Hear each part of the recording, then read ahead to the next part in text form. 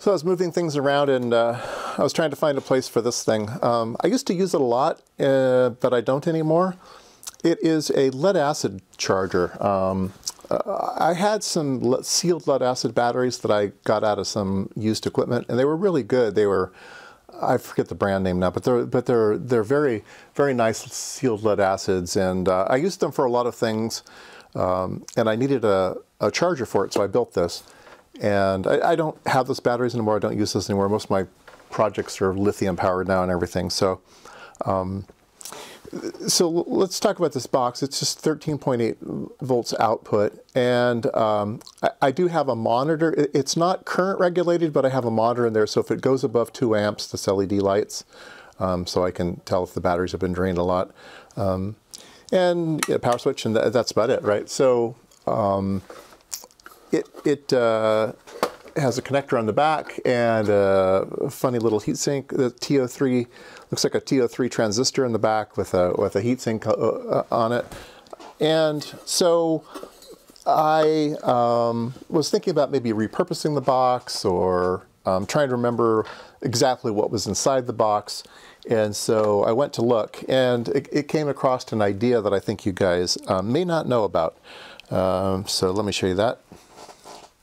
All right, so inside this box is just the typical stuff: a switch, a fuse, transformer, bridge rectifier, filtering, and then a three-terminal regulator. That part on the back is actually a TO3 three-terminal regulator. You can find those things. They're not all that common these days, but it's a 3 amp part, so it's like a 78 something or other, and 78XX, right? There's a series of, usually they start with LM78, oops, I'm sorry, 78XX. So a 7805, 7812, and then there's a series of parts that are 79. Okay, so these are plus regulators and these are minus regulators. So an LM7905 would be a negative 5 volt regulator. So 78s and 79s. And like I said, this one happens to be a 3 amp version. And so really what I want is a LM78 and maybe a 7814 at 3 amps. Well, I don't know if they make this thing or not. So what I had in my junk bin or available or whatever was a different part. So if you need a general purpose regulator, there's something called an LM317, which is an adjustable positive, and there's an LM, I think it's a 337, which is the adjustable negative.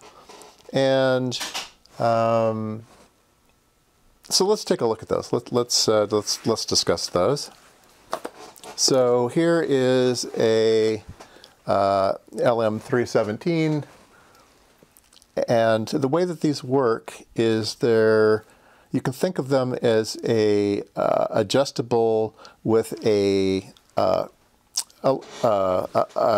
feedback that needs to be 1.25. So whatever voltage you want to create, you need to feed back 1.25 volts for it to regulate. So you have a divider chain here, and whatever that divider chain is, let's say you wanted 13.8 volts here, then you figure out what resistor this is to make this voltage 1.25, right? So you need to divide it by a factor of 10, right?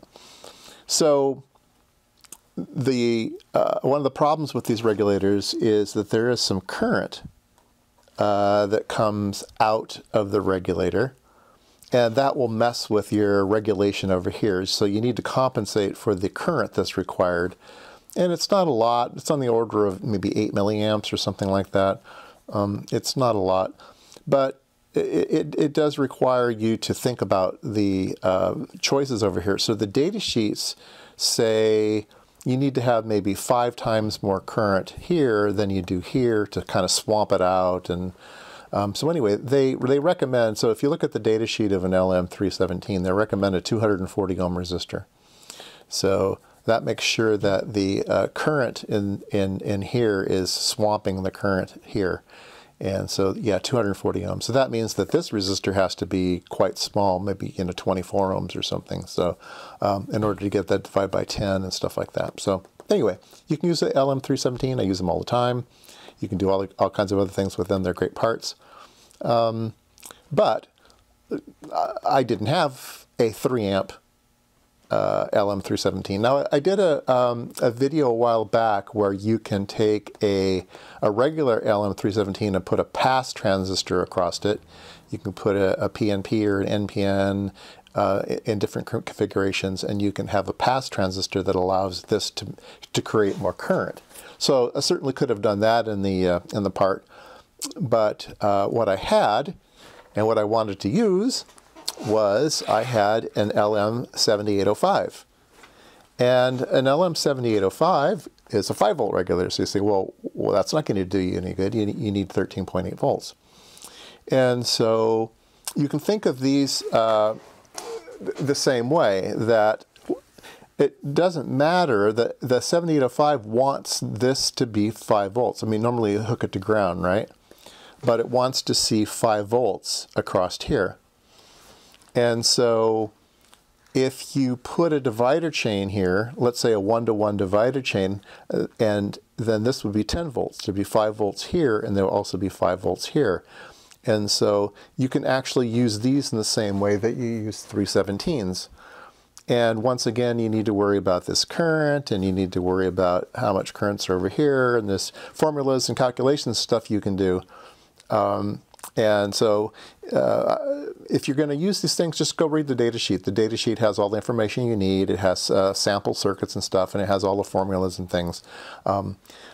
There is an easier way that I used in my circuit. So let me show you that. Okay, so this was my circuit.